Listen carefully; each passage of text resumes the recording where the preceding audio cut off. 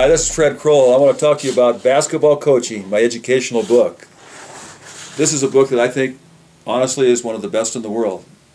Why? Because it's written as a workbook. And I want to take you to the section here I wrote on major coaching errors. I want to confess right now, Coach, I'm a bleacher coach. I don't have a team, so you don't get to come and watch all the things I do wrong. Everybody can coach. One of the reasons I think coaching is so fascinating, when I was coaching at Samford University in the 70s, my daughter Jennifer was in first grade, and we're driving down the road talking about our ball club, and she says, "Dad, why do you start Irvin Terry?" The amazing thing is every person who comes and watches your game can tell you how to do it.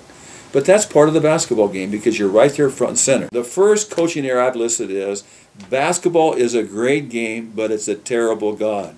If we put the wrong perspective on coaching, we're going to be in trouble when we lose. I talked to Coach the other day. He was like 23-4 last year. Unbelievable year. This year, he's getting rocked. He's getting beat. What happened? All of his good players graduated. He wasn't able to reproduce in a program that he's just is starting. I saw a coach who had national reputation, Final Four, get his brains beat out for 4 years in a row. You know what happened?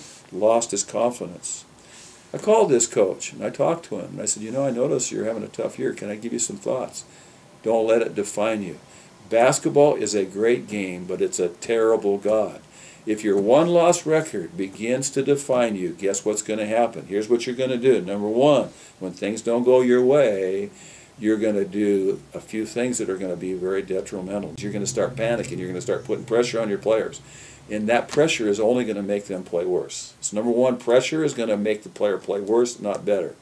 When that player is at that free throw line and misses that crucial free throw, it's usually not because he doesn't care or he didn't try hard. He might have tried too hard.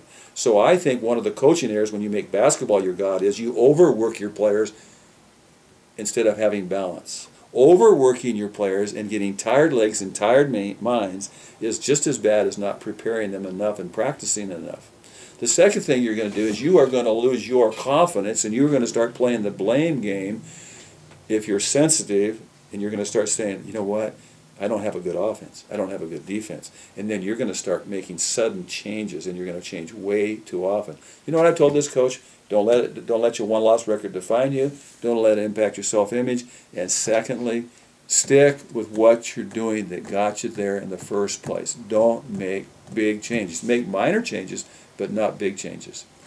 This coach emailed me back and said, "You know, that was really important because, you know, I was losing my confidence. I was losing my confidence." You know what I say? Confidence is a slippery fish. They're hard to hang on to. You can have confidence and lose it very, very quickly. So, why are you coaching? Make your team better. Why are you coaching? To love kids. Why are you coaching? To change lives. And you know what's the payday for a great coach is about 10 years after a player plays for you. If you've done a great job, they're going to come back and say, "You know what? Playing for you is one of the greatest experiences of my life."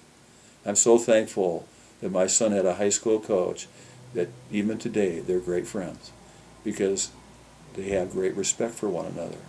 Coach, basketball's a great game, but don't make it your God.